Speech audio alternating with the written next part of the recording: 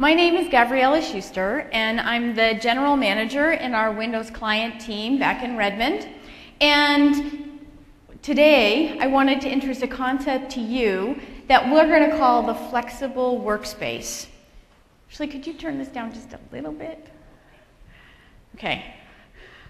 It's an evolution of a desktop strategy that will enable you to embrace the rapidly changing environment that we find ourselves in today, where devices, applications, and business policies are rapidly changing, and we find ourselves thinking about how do we adapt the technology strategy. So that's what we're going to talk about today.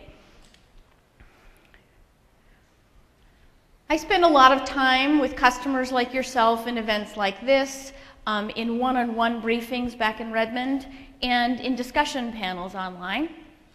And I think one of the primary topics of discussion with CIOs today is about the consumerization of IT. And how can we help business users in this dynamically changing environment? So, what is the nature of the change? The nature of the change is really threefold. One, it's all about where people work, it's about when people work, and it's about the tools people use to get their work done. So, people used to come to the office or go to a specific work site every day in order to get their work done. And now we work in conference rooms, we work on the road, we work on the airplane, we work in the park, we work in the coffee shop, we work virtually anywhere. Well, in Seattle we work in the park because we don't get very many sunny days, so we go to the park. And so we work virtually anywhere, and then because of the global economy, we work virtually any time. We may work early in the morning to catch some folks in part of the world, or really late at night. We might have flexible hours so that we can avoid traffic and stay home and work in the morning, go into the office later, or leave work early and work at home later. And so really, you can't predict when people are going to be online and when that work is going to transact. You used to be able to predict when you could bring servers down, when you could have downtime, when you could do updates. It's very unpredictable now. And it used to be that you could really rely on people just to be working on a PC or a desktop. And now, with the proliferation of devices, people are working on all sorts of devices. They're working on desktops and PCs. They're working on netbooks. They're working on mobile phones. They're working on tablets. They're working on slates. They're working on this on multiple platforms. So just as you were thinking you were making headway in creating some sort of a standardization within your environment, suddenly everything changed, and you have the most diverse environment you've ever had before. So all this boils down to more and more choice for the end user, more choice in how they get their jobs done, and what devices they use, what applications they use, anywhere, anytime, on any device. This means users' expectations start to shift dramatically. They expect to be connected all of the time, not just for work, but to their personal friends, personal sites, personal activities. They want access to work anywhere, anytime. Today, people use their personal smartphones more than 50% of the time for business. I can be on a plane 30,000 feet in the air, like I was on my way here, connected to the Wi-Fi, working and collaborating with my colleagues, potentially on a slide deck for a keynote. And, the only limitation of the work that I do is the time zone. And it turns out that's not really a technology issue that we can solve, right? So that's the world that we're living in today, where the lines between work and life are very blurry. Where I can be at my son's soccer game and I can take a critical conference call either on my phone or on my PC or any other device. People are more mobile with their technology. They have multiple devices. They're much more tech savvy than they've been, especially the younger generation. Right? My children, our digital generation, they don't know a world without cell phones. They don't know a world without ubiquitous network connection and wireless connections. My daughter said to me, "Well, Mom, how old were you when you got your first cell phone?" I was like, "Don't even ask me that question." Okay. right? And this generation thinks that they can do anything with technology that they can dream of. And they want it fast. They're very impatient about the technology. So it used to be, that people came into their offices and then they would work and then they would go home, right? Things were pretty predictable, fairly simple. It was easy for you to secure that environment, both physically and with the technology within the four walls of your organization. They personalized that space. But not the way we think about it today, right? They actually put up pictures, and they had plants, and they had drawings that their kids gave to them, right? And now people recreate that space through their devices. It's on all of their devices, and they want it to follow them in all of their devices. They want to have all of those pictures right at hand. They, grow plants on Facebook that they can have with them, right? And, so this is not only about what's on the device, but also what the device looks like. They want a tremendous amount of choice, so they could have I want something that's pink, I want something that's red, I want something that reflects my mood. And so there's all sorts of new ways to personalize your environment today. Today, people also use their personal home PCs more than 50% of the time for business. And likely, you don't even know it, right? And it's not that they didn't ask for permission. They just started finding things that worked and doing them. And it isn't because they had any sort of malice or an intent around that. They don't even know they're creating some business risk by working on their home PC. And there's this proliferation of devices, right? Like I said, phones, readers, tablets, in addition to PCs, laptops, netbooks. In just a short amount of time, the use of blogs and networking sites has grown 36% as the use of a business tool. And that's expected to actually grow 72% in the next couple years. So people have much more choice, much more flexibility in ways they get things done. Because there are ubiquitous networks everywhere, both secured and unsecured, people want to take advantage of them. So what that means is that your technology strategy is more important than it's ever been. People are coming into work with much higher expectations of IT. They want better devices, they want better applications, they want more options and freedom, they want faster, uninterrupted service. These growing expectations put increasing pressure on you to provide compelling solutions for business users while maintaining both a secure and well-managed environment for them. As consumers get their hands on smarter devices and applications, they're really excited to bring these into work, right? They see possibilities of how they can start using them. Things like blogs and social networks that really started for real personal use. Suddenly they see ways that they can open up new markets by doing that. But they just expect that you're going to support them in everything that they find. And the technology for your strategy for your company then becomes even more important for you to put in place policies, business policies. And it boils down to just choice. Choice in how people get work done anywhere, anytime, on any device. So that's what our life is like today, right? So while consumerization does pose some risks and challenges, the benefits are significant. It's good for users, and it's good for business. Organizations seeking to boost worker productivity and passion while remaining competitive in the marketplace today will benefit from embracing consumerization responsibly. We believe this is the power of saying yes to consumerization. And there's great opportunity for IT leaders to drive their companies through this transition in a safe and rational way. But how do you do it? How do you give safe, secure access to corporate resources? How do you manage the risk for your organization and still provide anywhere, anytime access on a variety of devices while keeping people productive without disruption? Well, people connect from anywhere on these multiple devices during the course of their day. They want their data, they want their applications, they want their wallpaper, their pictures, their settings.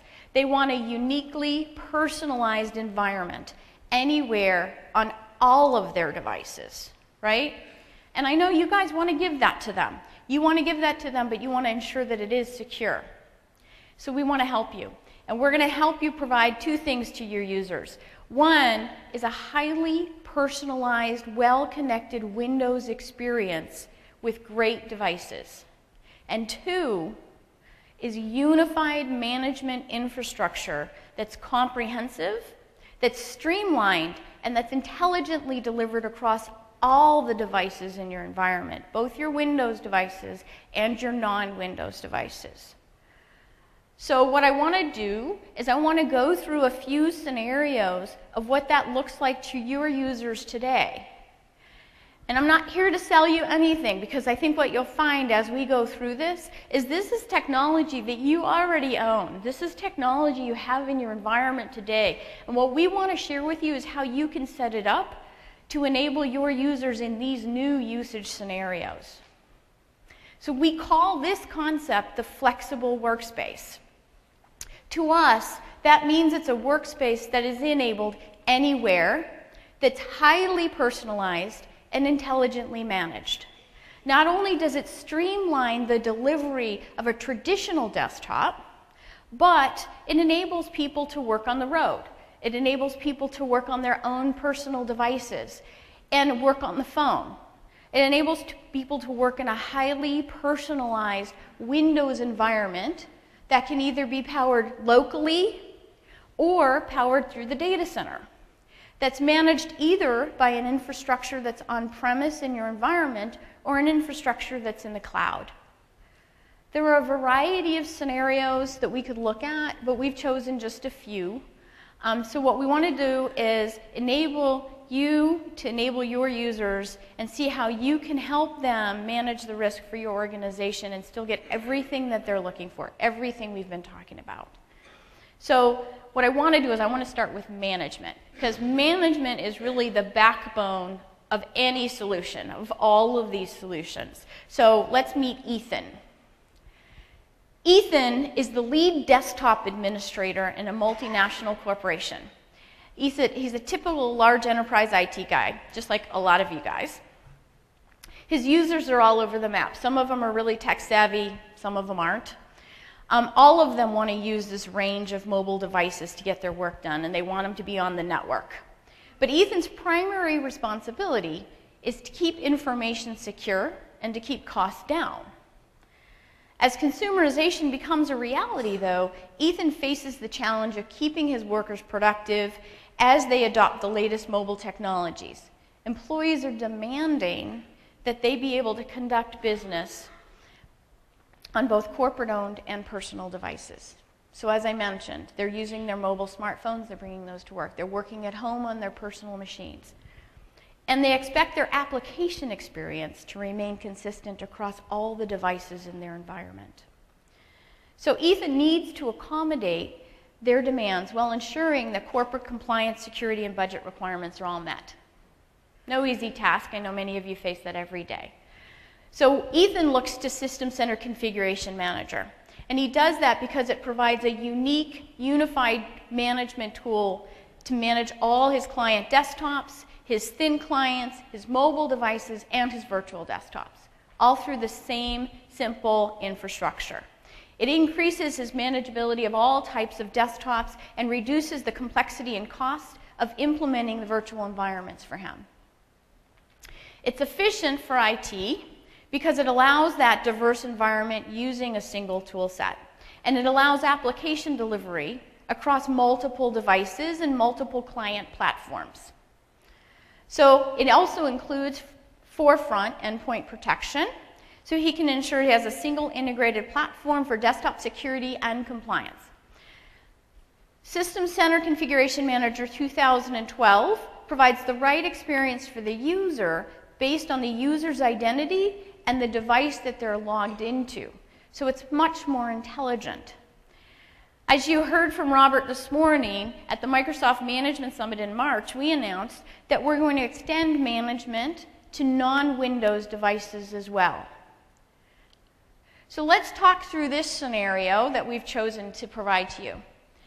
Configuration Manager 2012 can be designed and set up by you to deliver different applications in different ways to different devices. It can be very user-centric. So you can decide, and this example is just an example, that maybe you're going to deliver applications through an MSI or EXE to your desktops. And then you're going to deliver a different set of applications, or maybe even the same applications, through AppV down to the laptops and the Windows slates in your environment, and then maybe to your non-Windows devices, you're going to just deliver those applications through remote desktop services. You can do all of that from a single back-end infrastructure. And you can use all of the same tools in order to deliver that down to the users. So you can decide, based on the experience on those different devices, based on where you want the data to reside, or how you want those applications to show up, which applications you deliver to which devices in which mechanism. System Center Configuration Manager supports servers and desktops, virtual and physical environments, multiple platform devices from a single console. This makes IT more productive and efficient, so not only can you tailor your policies to your users, but also a step further to the devices that they're using at the moment. So this is really critical. This is the critical part of your back end that enables you to provide a real intelligent infrastructure down to the front end. So now let's talk about the users. Let's meet Lisa. Lisa is like many of your remote workers. She works at home as her primary location, and she works from her own devices. She has both tablet as well as a PC that she works on. She's a contract programmer in a medical office, and since she works from home on her own machines, the medical office really has no idea what might be on those devices, on those personal PCs or tablets, and they don't want to manage them, right? But they're subject to HIPAA regulations on the patient data, so they need to make sure that none of that ever leaks out of their organization. So how do they do that? Well, in this circumstance then, a VDI solution would be a great solution to deliver that information down to Lisa. There's no corporate data left on Lisa's machines. There's a very high level of security because the data never leaves the data center. And the medical office IT staff can actually revoke her access at any time. Lisa can use whatever endpoint device she needs to, like her slate, like her PC, like her tablet, regardless of the operating system or the form factor. So they don't have to care about that. The only things necessary is some way to make a connection between the device and the data center and the VDI VM. So one of our partners, Citrix, provides connections from most platforms, including Windows, iOS, and Android devices. So when Lisa's on a Windows device, she can also access that environment securely and directly from Internet Explorer and have a great experience. As an alternative way of delivering access to this corporate application, she can also use Office 365. So if the organization didn't want to set up all of that infrastructure in the data center in the back end, and she just needed access to some productivity applications, they could use Office 365 and deliver that down to her and provide her access to things like SharePoint, like Lync, like Exchange through a cloud infrastructure. So that's good for companies that haven't made that investment or that want to pay for those services more as a utility or that have a rapidly expanding or contracting set of users and they don't want to have to worry about building out infrastructure that will be, that may be sitting idle for some period of time or making new investments. And nothing's hosted on premise. That's all in the cloud. And since everything is public on the public web, there's no VPN that would be necessary, and they can still have all of that same level of security that they're counting on. Now, in this same example, Lisa's environment in VDI can be managed through IT, And we can help you make that a more cost-effective environment. We've made several investments to help you reduce the cost of that VDI environment. One of the biggest expenses is building out your data center and trying to get maximum density on your SAN devices of number of VMs. So we made a number of investments in things like dynamic memory so that you could increase the density. We made investments in things like AppV so that you can run a single application cache on that SAN for all the VMs in it, and the applications themselves don't have to take up storage on each of the individual VMs. And users can access the same application simultaneously and still follow all of the same policies for the credentials and get the applications you've provisioned for them. So we've made a number of investments, again, to really enable you to optimize that back-end infrastructure as well. So let's move on to the next one. Let's talk about Blake. Blake is a salesperson for a major pharmaceutical company, and he travels a lot. And while he's on the road, he still needs to stay connected. But mostly he does more lightweight work when he's traveling, right? He doesn't dig in and do a lot of his hands-on activities. He just wants to connect to email. He needs his presentations. He needs the things that he's created, but he only needs to view them and consume them while he's traveling. When he's in the office, though, he's a power user. He likes to sit at a monitor that's like this big and have a high-performance laptop because he works on sales proposals that are really complex. He works on presentations, and he works on sales pipeline spreadsheets. And he likes to make sure he still has access to all of those things while he's traveling, but he doesn't actually have to create them while he's traveling. So he made a request, and he got provisioned through work a new Windows slate. Okay, and so that's what he's going to travel with, and he loves his new Windows slate because it means that he still has access to the exact same environment that he had on his PC, but he can have that in a much lighter fashion. But he has access to all of his same applications, all of his same data, all of his same, the Office suite. He can have online and offline access that way. He can have access to his CRM application. And he prefers to have the same environment on both devices. Right? He didn't want to have to relearn or redo anything. And that enables him to be more productive while he's traveling. So because he works from multiple PCs and he can't afford to lose the data, and he you know, is a little forgetful, so sometimes he actually has lost some of his devices. So IT makes sure that he has BitLocker drive encryption on all of his devices so that even if his devices are lost or stolen, nobody can ever get at the data on those devices.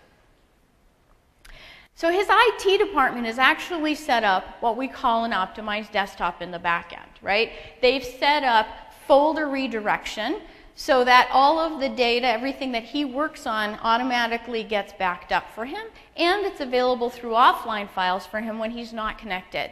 Also set up application virtualization, which enables him to have those applications follow him regardless of what device he may be using, and enables IT to make sure that those applications are always up to date, right?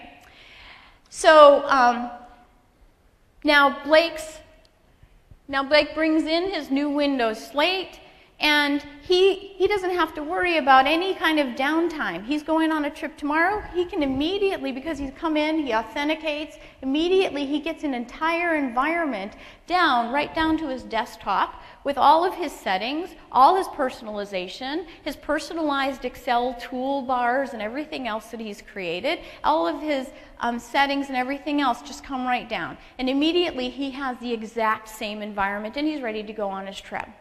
So what I'm going to do now is I'm going to actually try to make that a little bit more real for you. I'm going to invite Chanel Chambers, who's a product manager on my team, to come up, and she's going to show you exactly how this works with the technology, make it real for you. Chanel?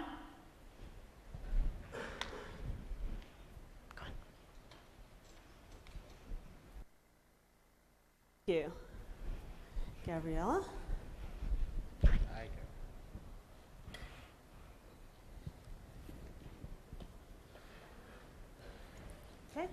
So in this demonstration, I'm just going to make that Blake scenario a little bit more real for everyone and show how you can have your personal applications, your data and your user settings on any PC you log into. I'll also show how you can have access to any of your corporate applications that you may need while you're on the road from an easy-to-use web catalog. Did we turn this down a little? Thanks. I'll also show how you can have access to your applications from a web catalog that's also centrally managed by your IT department. So if I look at my main work laptop here, it's a pretty big, heavy laptop. If I look at my programs folder, I can see that I have all of the programs that are available to me and my job role deployed to me through application virtualization. So here you can see that I have Office 2010 through Microsoft Application Virtualization. I also have Live Meeting 2007. And because these are deployed to me through application virtualization, I'm not going to get any conflicts around having two different versions of Office installed on one machine. They're very well encapsulated, and they're also assigned directly to me and my job role. So if I look at my Documents folder, I also have folder redirection and offline files deployed on this machine. So basically, all of my documents are backed up on the server. I don't have to do anything to do that. It's just automatic. And because of the offline files technology, I have all of my applications and data here in my documents library on any PC that I log into. So if I look at the sales data presentation, or the sales data spreadsheet, it's actually opening, when I click on that, it's opening through application virtualization, not from the C folder, or not from the program files folder. But from an end user standpoint, it still looks just like a regular application. So I have access to all of the features of Excel. So if I want to insert a chart here, I can do that with no problem. So it looks and feels just like a regular Excel spreadsheet. But in the background, I actually have the best of both worlds, because as I get these applications through application virtualization, they're also cached locally on the machine. So if I were to disconnect from the network and go traveling somewhere, I still have all my same applications available to me. So when I save this to my desktop, I'm going to save it as sales data with chart, just so I can find it later. And again, this is just like a normal application, even though it's a Microsoft application virtualization deployed application. So when I close that, it's actually closing through application virtualization now down there in the right-hand corner.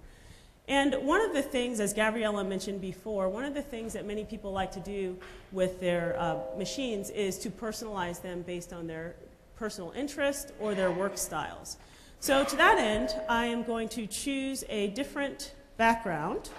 And if I look through all the themes here, I'm feeling kind of purple today, so I'll choose this purple flower as my background. You know, it makes my life interesting. And because I'm right-handed, I like to have my taskbar here on the right-hand side so I can get to it a little bit easier. So I'm finished with my work, so I'll go ahead and log off of that. And I'm actually going to switch over to my Slate PC, because just like Blake, I actually like to really travel light when I go out away from the office. So I have this Slate PC here, and when I switch over to it, this is really where the beauty of the flexible workspace really becomes apparent. Because when I log in to my Slate PC,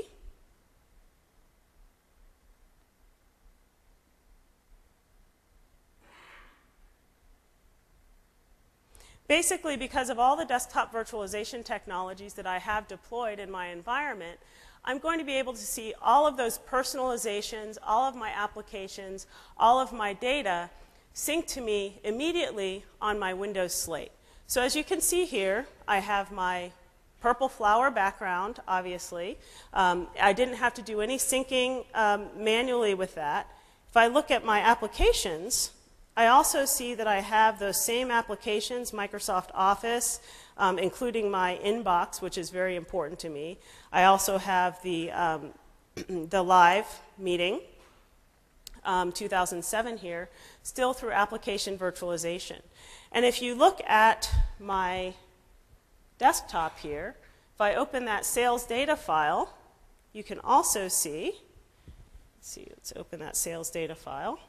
You can also see that the chart that I just put on my work laptop is also here on my slate. So I didn't have to email myself the document. I didn't have to use a thumb drive or any sort of web syncing technology. It was just here, very natural for me as the end user with no problem.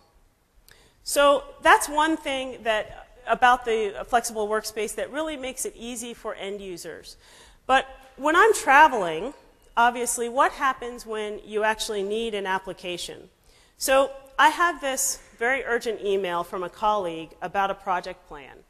So obviously, I'm not an engineer. You know, just like Blake, I might be a salesperson. But this project plan here is a Visio document. And I don't have Visio installed on any of my computers because I don't usually need it.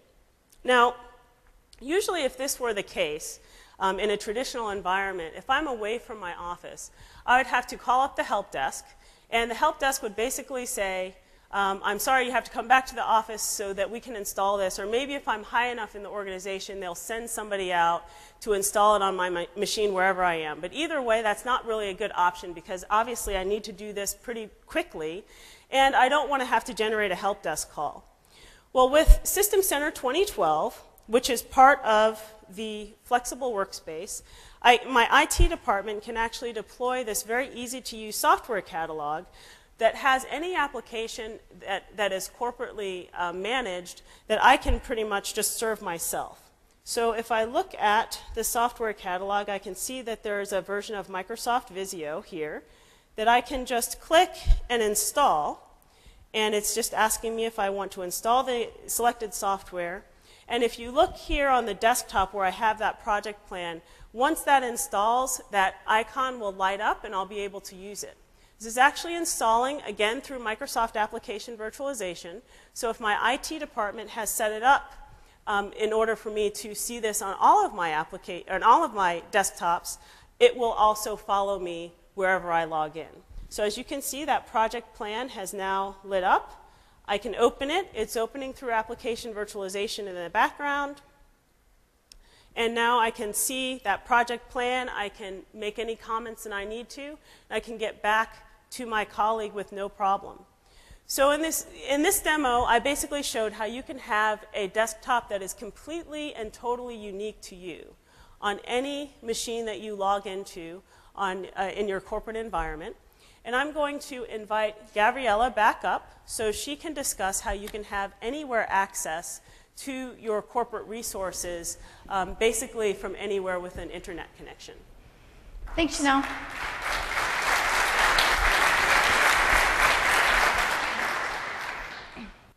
So keep that in mind. The optimized infrastructure, optimized desktop that Chanel just showed you, we would recommend that you have that on all of your PCs, right? So regardless of any of these scenarios, even if you're just running traditional desktops, we really recommend that that is the ideal way that you would set up the back-end infrastructure. And I'm not going to talk more about those, I'm going to move on, but just imagine in all the rest of these scenarios that that is what we have set up in the back end. So now let's meet Frank. Frank is a lot like me. He's on the road a lot. He's an architect. He works literally everywhere, right? He's outside, he's inside, he's in like partially finished buildings. And so as you can imagine, he doesn't often have great access and connection. Not great Wi-Fi signals in those partially finished buildings, right? So he often uses mobile broadband and tethering to connect to the internet. Since he's in constant communication with his team of designers and engineers and contractors, he needs to be able to collaborate on an ongoing basis. And so he uses Link in order to continue to have that dialogue with all of his colleagues in a very safe and secure manner. He also needs constant access to the SharePoint sites because they collaborate well together on all of their documents. They often frequently change, and they keep them all in that one secure spot so that they can all share everything that's going on. So since Frank works with engineering plans in this shared workspace, he needs to have easy access through the firewall to corporate server resources wherever he is. Direct access gives him the ability to connect to these corporate resources regardless of whatever connection he's using, whether that's the mobile broadband, Wi-Fi, or Ethernet. Now, in speaking about that intelligent infrastructure, because they're also using Configuration Manager in the background, it also has the intelligence to know if Frank is connected through a 3G network and it's costing him money, they're not going to start a bunch of services up. They're not going to start patching or updating his machine while he's connected to that. And so those are policies that you can enable so that it would wait until he was back on a free wireless connection or a hardwire connection or something before it started to spin up services that take up a lot of bandwidth. So the other pain point that you would have with people like Frank is that because he rarely comes into the office, it's hard for you to know when you can patch and update his machine or where he is. With direct access, because it's a two-way connection, you can actually find his machine and anytime he's connected to the internet, and you can send down security patches and updates. And like I said, because of the intelligence in the infrastructure, it'll make sure that it's doing that when he's on a good connection that doesn't cost him a lot of money. So now, because he is very mobile and because he does kind of have this on and off access to a connection, he also needs to work with documents locally. And so he's using application virtualization that enables him to do that. And he'll sync up later whenever he actually does get a good connection. He also uses BitLocker drive encryption because this is sensitive information, and he doesn't want, he could end up leaving his laptop at a job site. He doesn't want anybody else to be able to access it. So it gives him that added security of knowing that that information isn't going to get into anyone else's hands. Now, Frank also is an avid photographer, and he likes to take pictures not only of his friends and his family and the places he's been, but of all of his work. And because those are very large files, and he creates video files and everything else, he doesn't actually like keeping that locally on his machine either. And so he has a SkyDrive, and on his SkyDrive, he keeps all that personal information. And so he gets like a ton of storage up there, and he can just use that and access that from any of his devices. And that works just as well for him as well. So he's a lot like me. He may be a lot like you guys. Like, I work on the road. It's probably not 50% of the time, but I work on the road a lot. And I find it really annoying if I have to use a VPN connection and I'm working through something and somebody sends me a link to a SharePoint site, and I have to then stop what I'm doing and connect, and it could take 10 minutes, or sometimes it doesn't work, and if there's too many people trying to connect at the same time, I have to wait. And that can get really annoying to me. It's very disruptive to my work. Because I use direct access now, I don't have that challenge. As soon as I log into my machine, I'm automatically connected to all of my corporate resources. And I can get to any SharePoint site that people send to me that has all my information on it. And I can get into, make my travel arrangements or approve expense reports or, dialogue and IM with my peers. And so I don't have to think about that anymore. It gives me that immediate access that I'm looking for. So now I want to move on and I want to talk about Holly. Holly is the CFO, and while she does the majority of her work on her PC, she wants to be connected all the time because people are constantly asking her. The CEO is calling her, the board of directors calls her, analyst relations, and they want facts and figures. They want to know, where are we at? What's our revenue look like? What's going on? So she needs to have the latest access to financials and spreadsheets always at her fingertips. But Holly is a busy mom, and so her preferred access device when she's on the road is her phone. So she wants to use her phone both for work and life, and her Windows 7 phone really enables her to do that. It supports Exchange ActiveSync, so that means Holly can sync her email and her calendar and her contacts. But it also comes with Office Mobility by default. So she can use Office Mobile and have all of those Office applications locally on her phone. And it can be managed by you, by IT, to set things like password policies and lock screen timeout as well. So it's a great device both for her and for you. Because she can natively access all of the Office productivity applications without purchasing any additional viewers or any additional software, she can also edit and comment on these files and save them off to SharePoint. Or she could save them locally on her phone so that they're accessible to her when she's in something like airplane mode, right? And then everything just would sync back when she got reconnected or off of the plane. The documents will simply sync in the background. Now, alternatively, again, if you didn't want to build out that on-premise infrastructure of Exchange and SharePoint, you could also use Office 365. And that would also give Holly access to the back end to enable her to use that from her phone and to store files up there and to retrieve files and bring them down. So once again, I'm going to invite Chanel up to give you a demonstration and make this more real for you.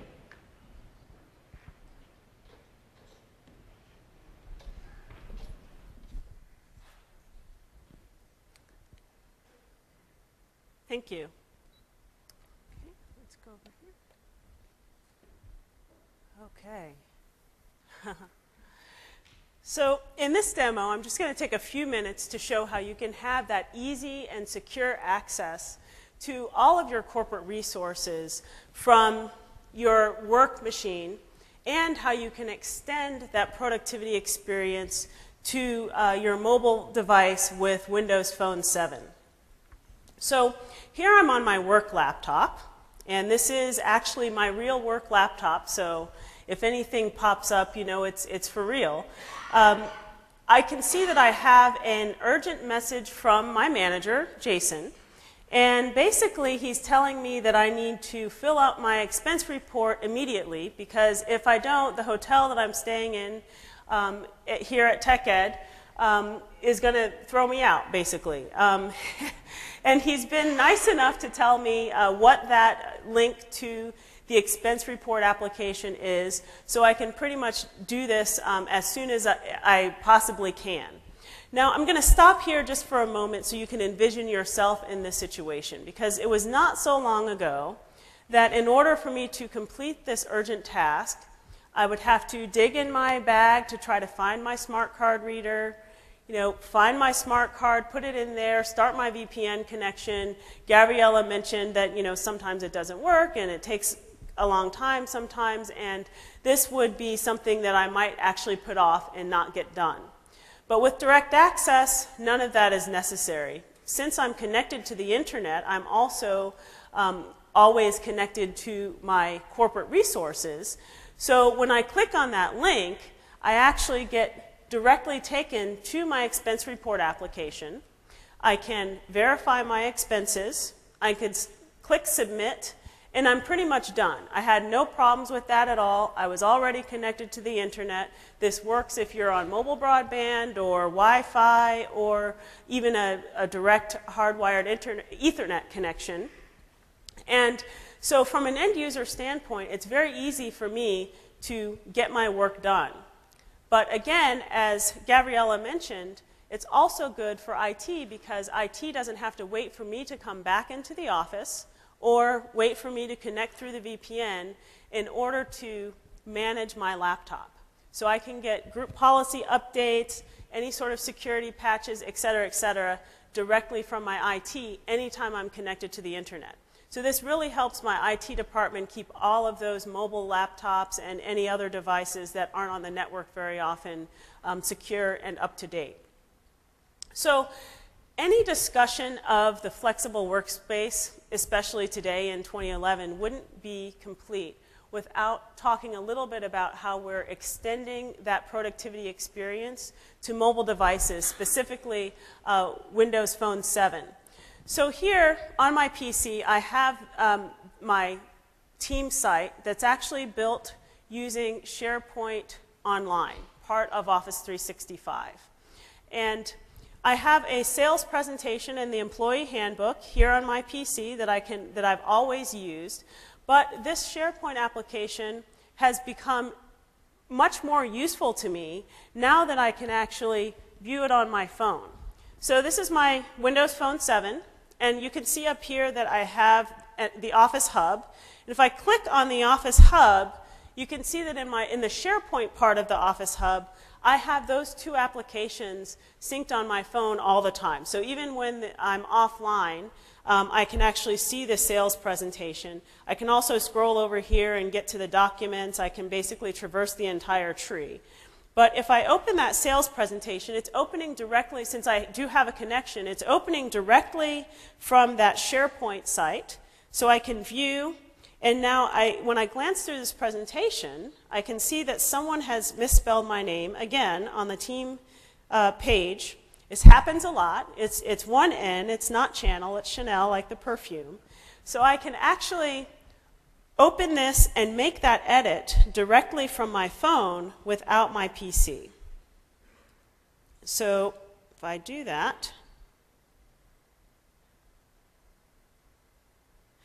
I just click this checkbox, and I can verify that that change is correct. And then by opening and choosing Save, it's going to save right back up to the SharePoint site. So anyone else on my team will now get the most current version of the sales presentation. And I didn't even have to open my PC to do that. I could make a quick change with no problem and save it right back up to SharePoint. So in this demonstration, I've shown how you can have anywhere access to your corporate resources from a lot of different devices. I've also talked a little bit about Office 365 and how you can manage your productivity infrastructure directly from the cloud. So I'm going to invite Gabriella up again so she can talk about how you can also manage your Windows PCs from the cloud. Thanks, Nell.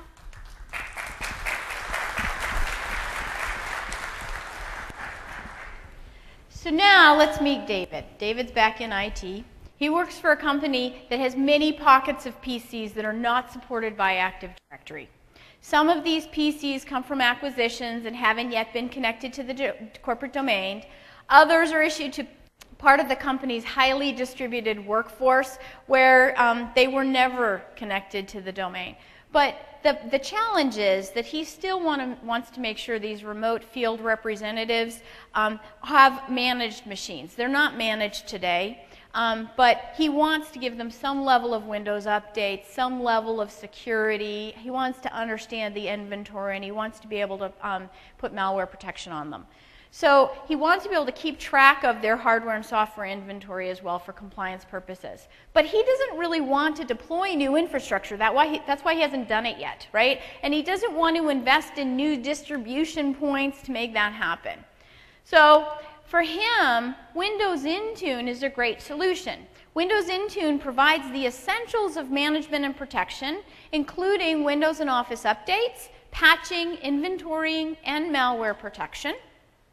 And since there's no infrastructure requirements, David has fewer servers to maintain, and he can manage these PCs whenever they're connected to the internet.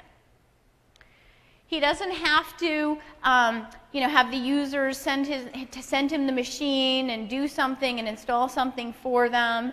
He doesn't have to have local distribution points for this. He doesn't need to deliver a VPN client. He can simply either include Windows Intune in the original image that he sends down to these machines, to these users, or he can send them an email with a link to an exe that's at the Windows Intune site, gives them full instructions. All they do is click on it, it installs the agent, and immediately he has perfect insight into their machines. He understands what level of patching they have, what they're using, what the inventory is for their software and their hardware, and he can start managing those machines immediately. It's very simple, and it's all done through this web-based console. And what I would encourage all of you to do is to actually go out to the Windows Intune 30-day trial, download it on a few machines, and just see how easy that is to understand and see what's going on in the environment. But I'm going to also invite Chanel back up to show you Windows Intune.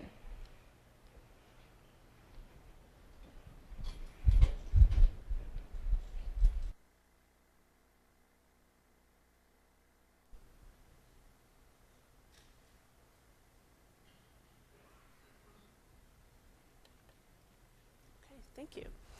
So I'm just going to take a few minutes to show you basically how Windows Intune helps you manage your updates and your security, basically malware protection, and a little bit of the hardware and software inventory that we have built into Windows Intune.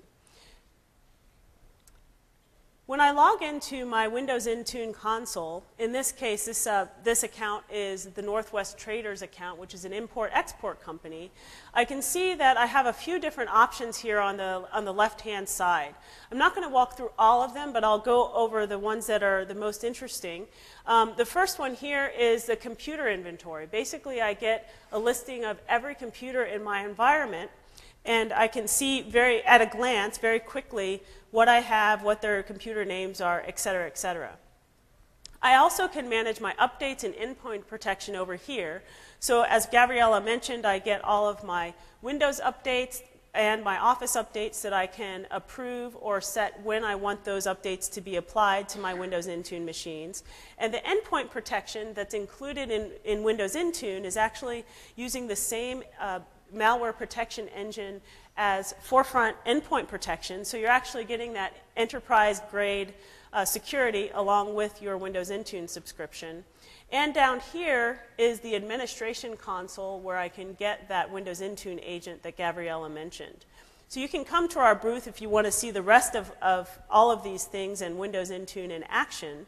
But I'm going to move over here to the middle pane where you can see the system status. Now I'm getting an overview of my entire environment here, and I see that the most important thing here is that I have one malware instance on a computer in my environment.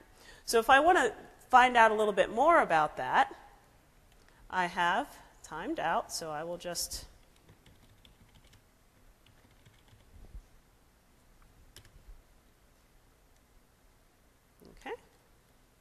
So I want to find out a little bit more about that, and I clicked on that, and I see that it's actually the CEO's machine. So the CEO of Northwest Traders had a little problem with the machine. So I'd like to see a little bit more about that. I click on the machine, and I see that not only does he have a malware instance, but he also has a couple of updates that I need to approve. But the malware is obviously the more pressing problem, so I will click on malware, and I see that the program Fake Ad Pro has basically threatened this machine. But fortunately, the malware protection did block this exploit, but considering that the CEO has been installing a bunch of software, I just want to check what software is on his machine just to see if everything looks right. So I click on the Software tab, and basically this is giving me a nice list of all of the software that's on the CEO's machine at this time. And I'm scrolling through it, I don't really see anything unusual. I do see that he has Gears of War installed, but he's the CEO, so I guess it's okay. He can play Gears of War as much as he wants. I also see down here that he's running Windows 7 Enterprise Edition. And this is really important because the Windows Intune subscription actually comes with rights to Windows 7 Enterprise, so that if you would like to have the Enterprise features on all of your devices in your environment, you can do that. So to that end, I'd like to see which computers in my environment actually have Windows XP, so I can make sure to have those upgraded to Windows 7 Enterprise, since I do have the rights to do that. So I'm going to click on the Software tab here, and basically I can do a search for Windows XP in the search pane. So this is showing all the software in the entire environment, but I just want Windows XP. So I search, and basically it's telling me I have 2 machines with Windows XP mode, but I also have 35 machines here that are still on Windows XP, and if I click there I can get a good list of those, so I can follow up.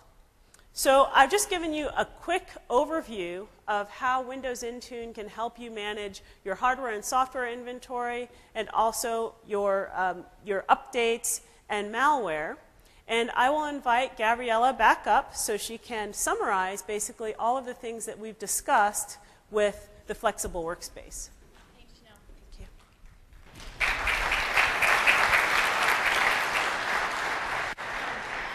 So like I said, I would encourage you to go out and take a look at the 30-day trial. You'll notice that this is pretty basic, right? Right now, this is basic software management. And over time, our intention is to continue to expand what is in Windows Intune so that it is best of breed, best of class, enterprise security and management. Everything that you have on premise, eventually you'll be able to do through Windows Intune. So that's our stated intention and vision for the product. So, what we've done for you today is pulled out just a few of the key scenarios. Obviously, there's overlap among these scenarios in the way that you might set them up in your environment. And, we've separated them to really try to make the highlights of each scenario clear.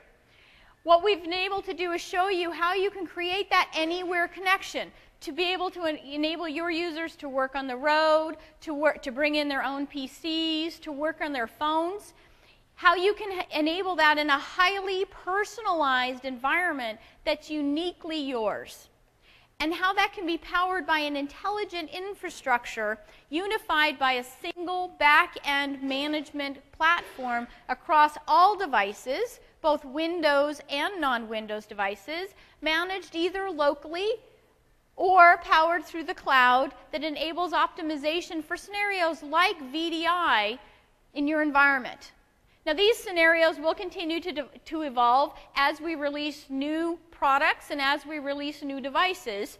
And really, the flexible workspace we see as our platform to continue to extend and expand over time. So as I said from the beginning, the same technologies that you use today to manage and secure your environments today that you own and have been planning to use as part of your Windows 7 deployment through an optimized desktop, those are the same licenses, the same products you can use in these new usage scenarios. So I'm not trying to sell you anything new. You can deliver a great user and device experience, and you can choose to continue to manage that either on-premise, in a private cloud, or in a public cloud.